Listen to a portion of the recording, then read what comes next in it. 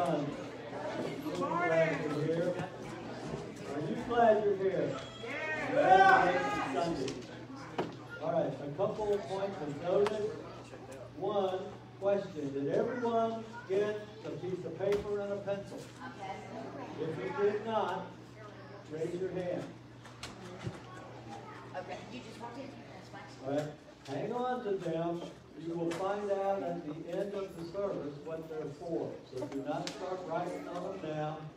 Don't tear them up and make airplanes out of them. Any of that. Just don't let the kids scribble all over them. They're going to be very important at the end of the service. Okay? Everybody got that? Still got some people handing out here. Couple more. I'm coming. One up front here, Chastity. Okay. Oh, never. She's sorry, girl. I'll be right there. You're all right.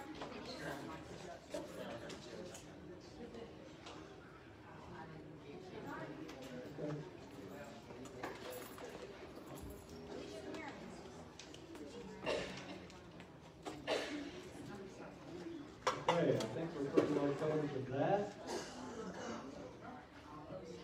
All right, good.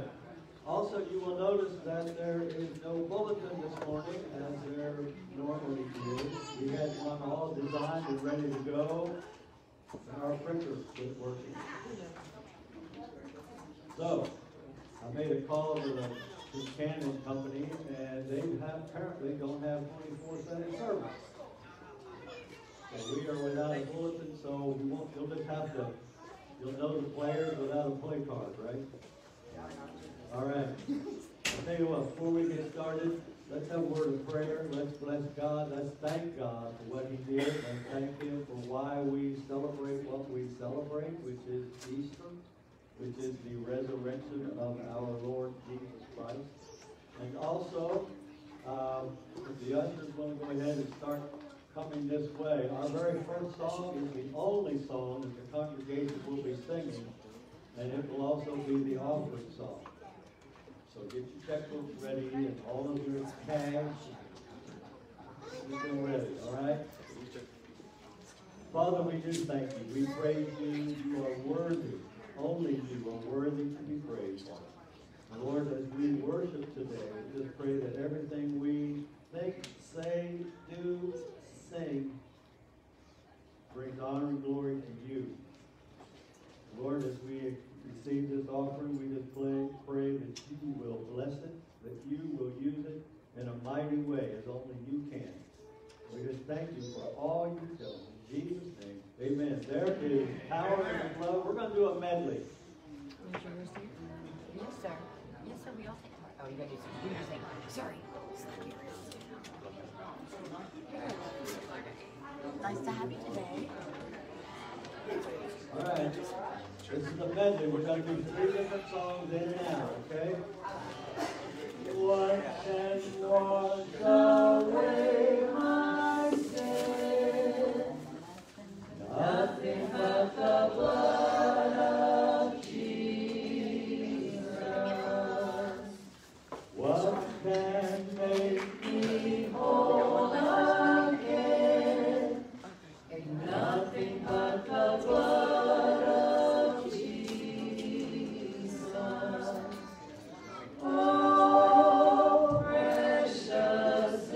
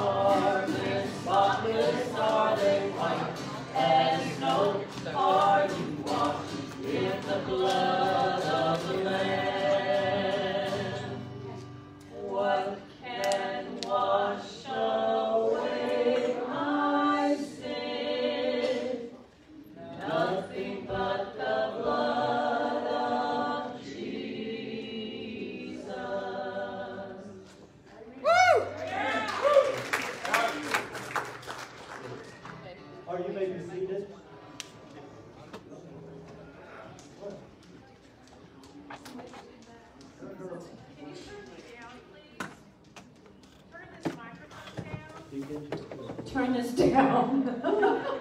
It is hot. Down, down, down, down, down, down, down. Please, more down. That's all the way. Are you serious? Yes, ma'am. Then you got the wrong one. You got this one. That's my mic. Sorry, can't hear you. I can hear you. I'm using tripod. I got a big mouth, people. When all I can hear is big, there's something wrong. All right. Okay, so we're going to give Chris Bennett back here. He's got to make some changes. This morning, we're going to do something a little different for an Easter program. We're going to kill the lights if you want to back there. We're going to do something a little different. Very often, at Easter time, there is usually a play or a cantata or something. You are still going to get the account of the crucifixion, of the burial, and the victorious resurrection. It is going to be in song and scripture interspersed. And we pray that it's a blessing. It's a unique piece. We just pray that it's a blessing. And this first song that Sally and I are going to sing, there's a comparison that a lot of people don't catch when they hear the song. We remember the story of rich man and Lazarus. The rich man died and went to hell. Lazarus died and went to heaven. But his body, they left him. He was worthless. And they left him to die like a tramp on the street with no respect. And our Lord and Savior Jesus Christ left his home and was brutally crucified and was killed as a criminal. So basically treated the same way as Lazarus with no respect. So keep that comparison in mind as we go through Tramp on the Street.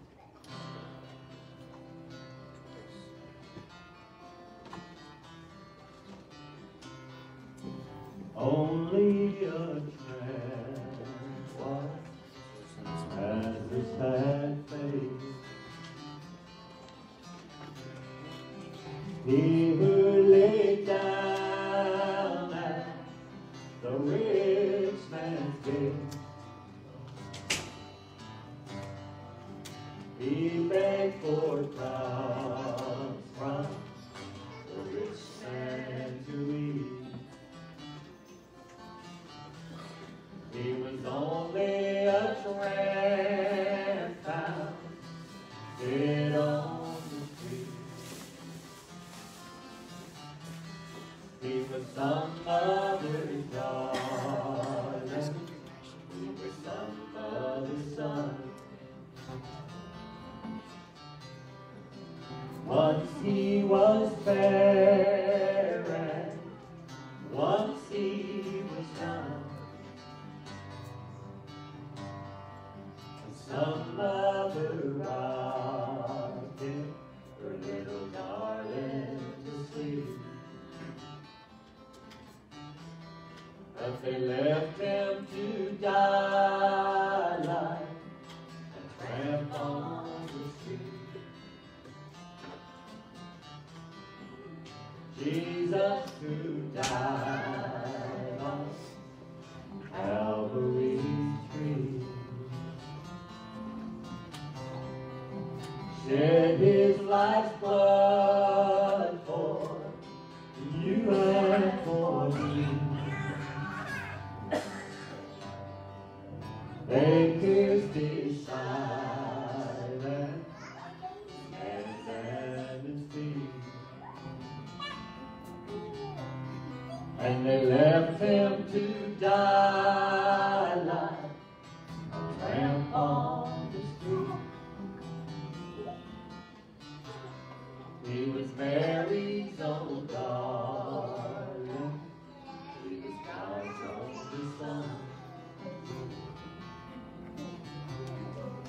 Once he was fair and once he was young. Mary, she loved him, her little baby was asleep. But they left him to die.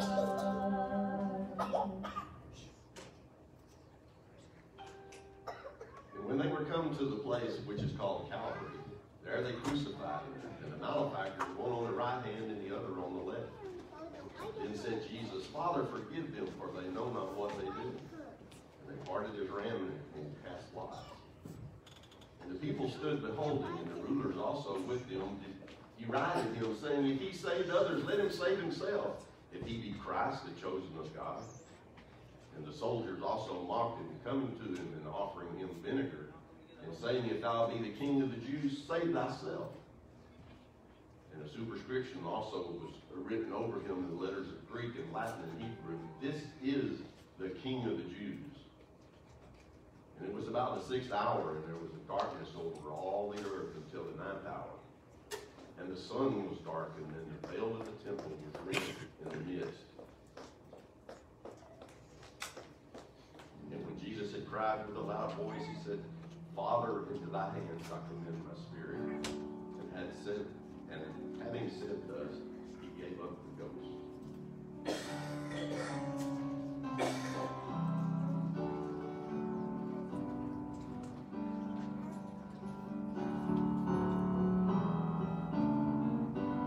Well, I'm not on an ego trip. I'm nothing on my own. I make mistakes and often slip. Just common flesh and bones. But I'll prove someday just what I say. I'm of a special kind. When he was on the cross, I was on his mind.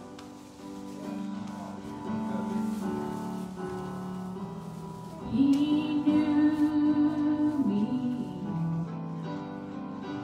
yet he loves me.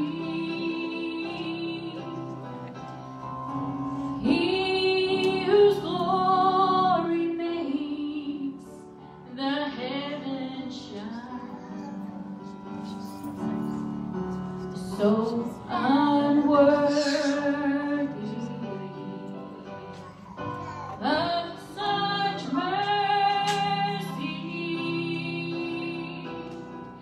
Yet when he was on the cross, I was on his mind.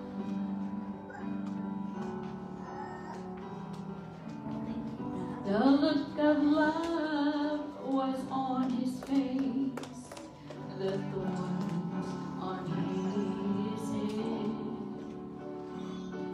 The blood was on that scarlet robe, and it stained in crimson red. Though his eyes were on the crowd that day, he looked ahead in time. He was on the cross. I was on his mind.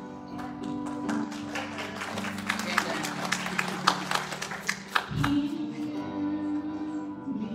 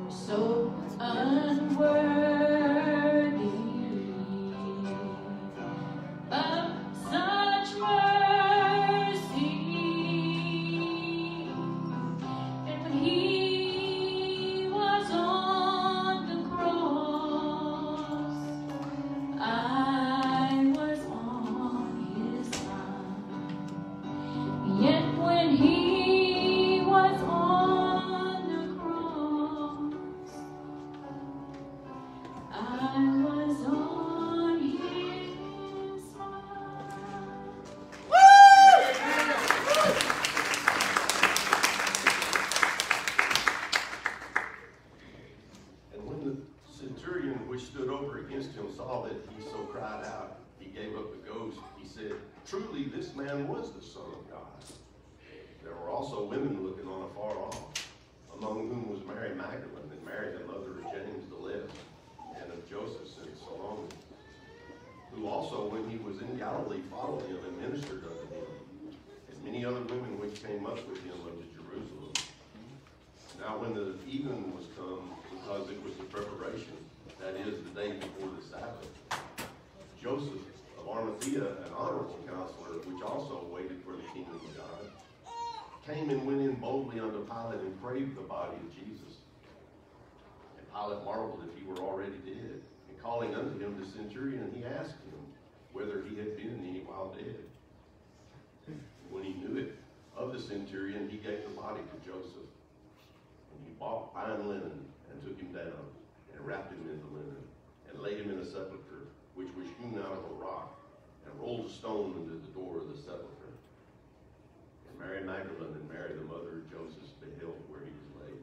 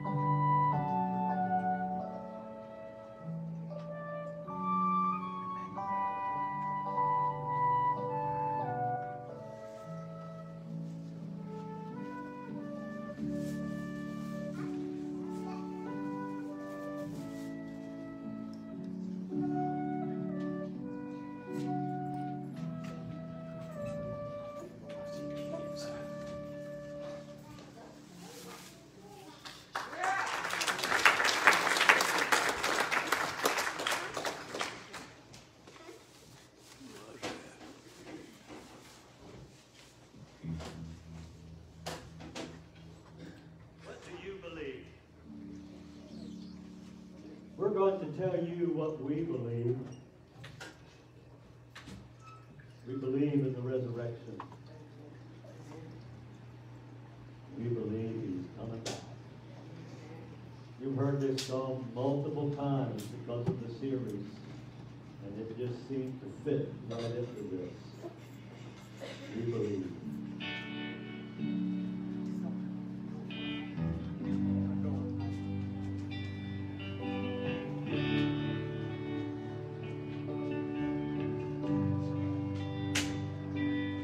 In this time of desperation,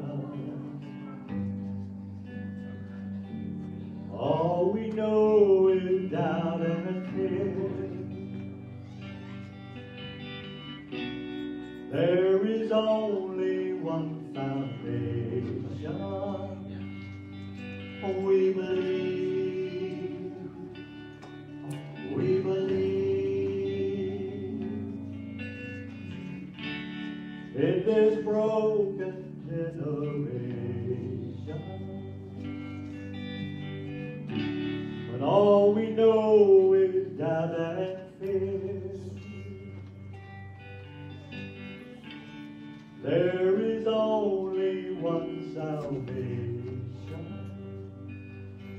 We believe. We believe. We believe in God the Father. We believe in Jesus Christ. Amen. We believe in the Holy Spirit, and He's given us new life. We believe in the crucifixion. We believe that He conquered death. We believe in the resurrection, and He's coming back again.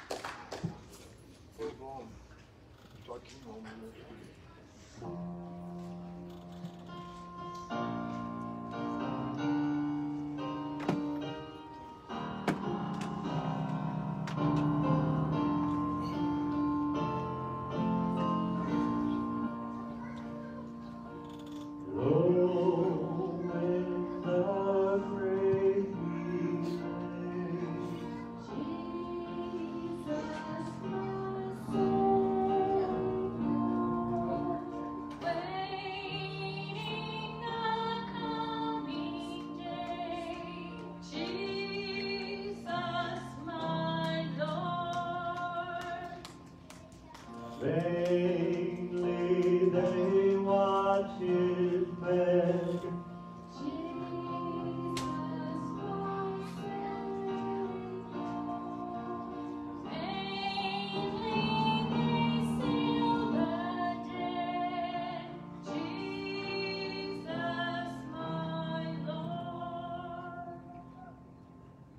Death cannot keep its prey.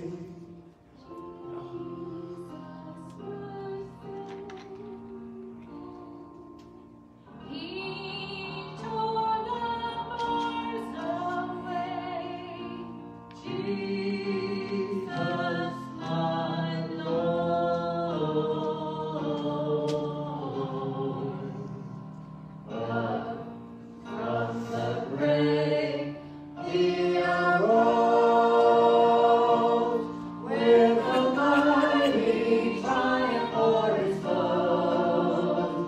He arose a victor from the dark domain, and he lives forever with the saints to reign.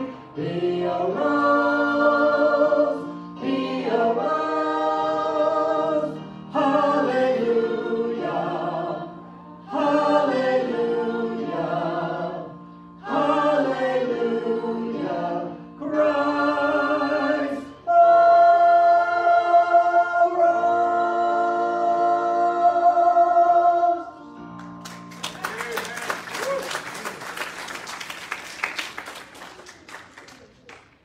I'm going to share a story with you. This is hot. I'm going to tell you about a woman that 10 years ago, in March, came to know Christ. Actually, I always knew who Jesus was. I just didn't know you could have a relationship with him. I was an alcoholic. I was a recovering drug addict, and I knew I was just another drink away from doing drugs again. I had gone through so much in my life and so much pain, multiple marriages, and the one that sent me over the brink was a man who committed suicide. It broke my heart. It broke me for a year. I drowned myself in a bottle.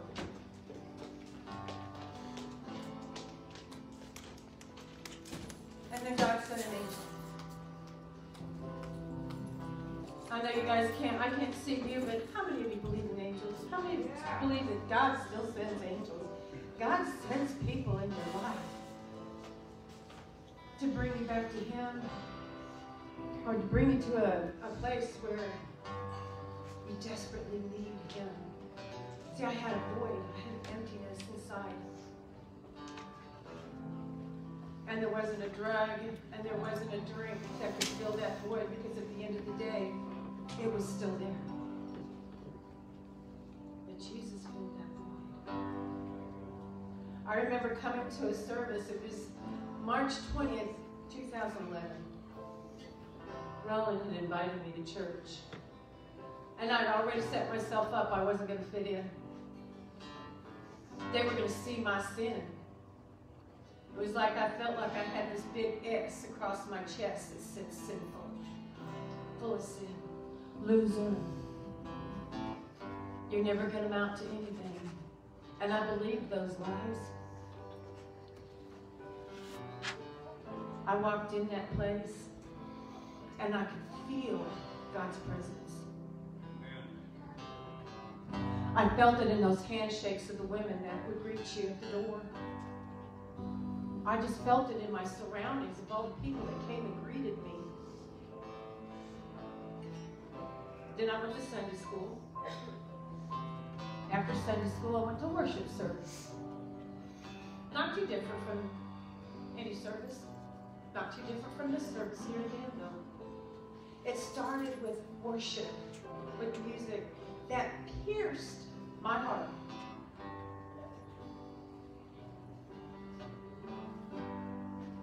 And then the preacher spoke. And it was one of those messages that was meant just for me. If I hadn't have known better, I'd have thought that Roland called him and said, Pastor, I'm bringing this woman up, and A, B, C, D. You just need to talk about all of it because she really needs God. Well, that's not what happened at all. I had a divine appointment that day. God knew I was going to be there in that chair.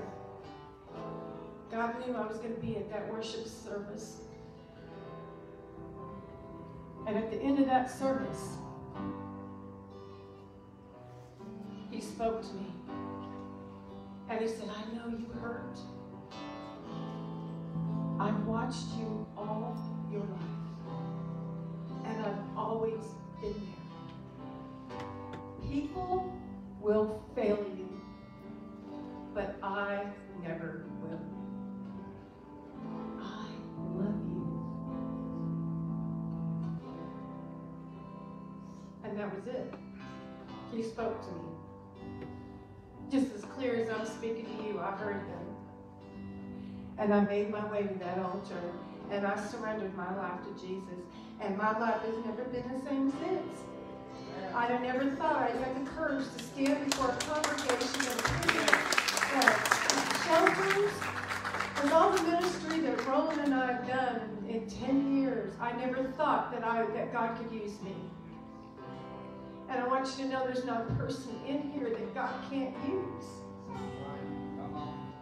You see, you're not here by mistake.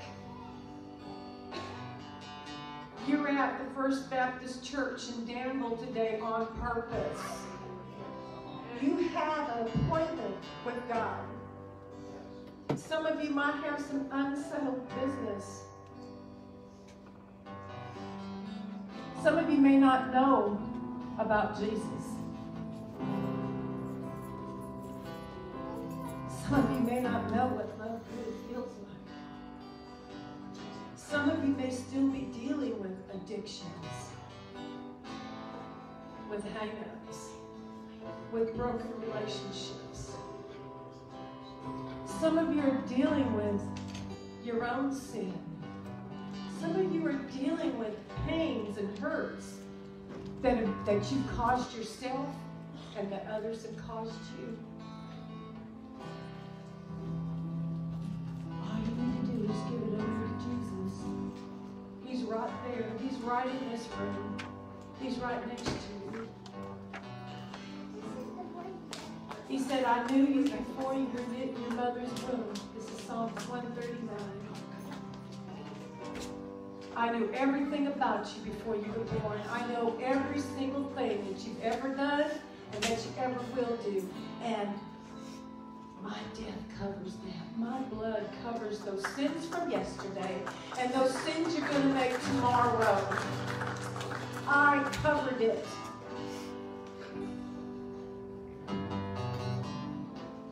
So I want you to think about something.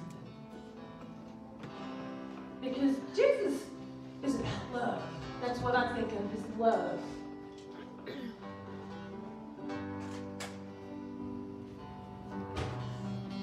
See, when God created the earth and everything in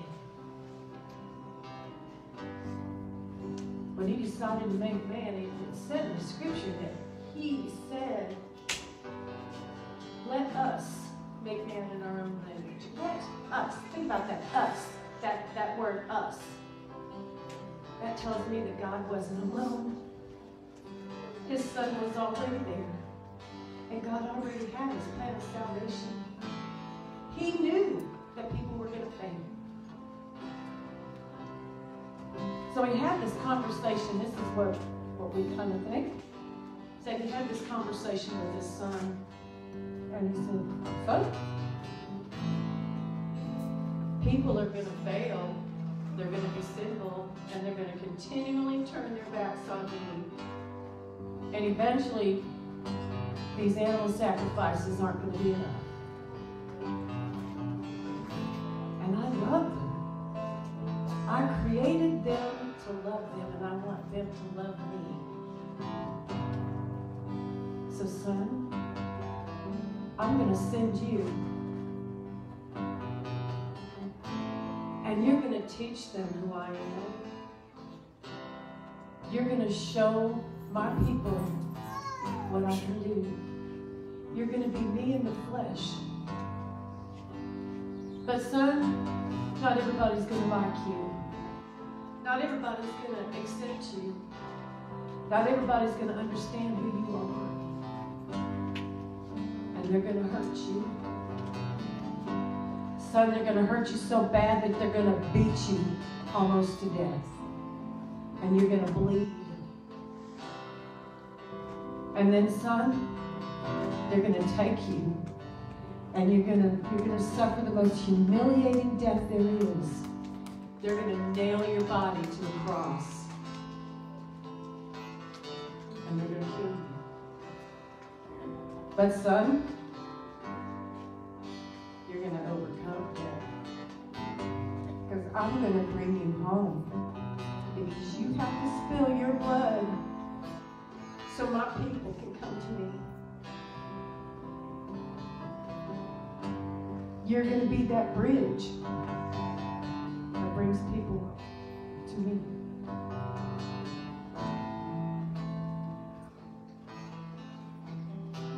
Can you imagine that? Can you even imagine